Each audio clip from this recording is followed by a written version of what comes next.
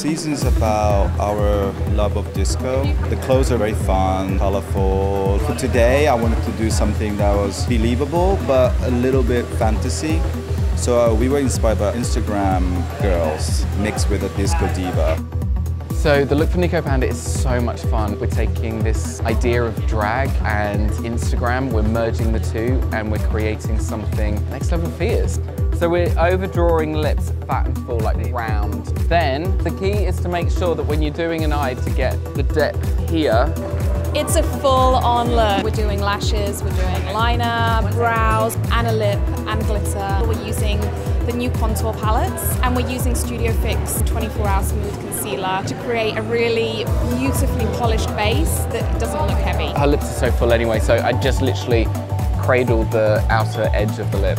Oh, MAC?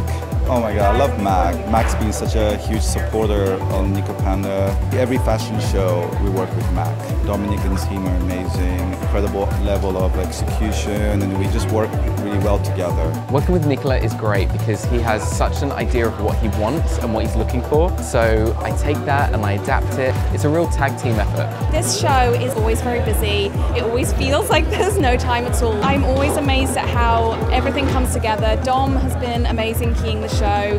The energy just lifts everybody and it makes you do amazing things. There's different reasons why I love Dom. He's got such an attention to detail. He's just an incredible makeup artist, the most ideas person I have ever met. Guys, if they're wearing glasses, it's just the brow. Right, they've got to be done by 11 o'clock, so we need to get on it. We have the dream team. The best trainers in the UK, the best retail artists from the UK, we've got the best senior artists from the UK, and then we've also got Louise Izzo. Amazing. I think what makes London so different is that we have our own thought, our own identity, and each season we just tell the world this is what we're about.